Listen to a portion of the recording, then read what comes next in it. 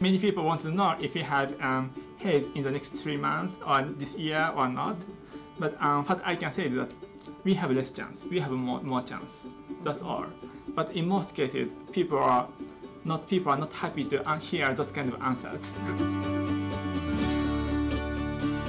If I'm going to talk about that possibility as if this is the final answer or this is only one answer, I don't think I'm doing something honest to me.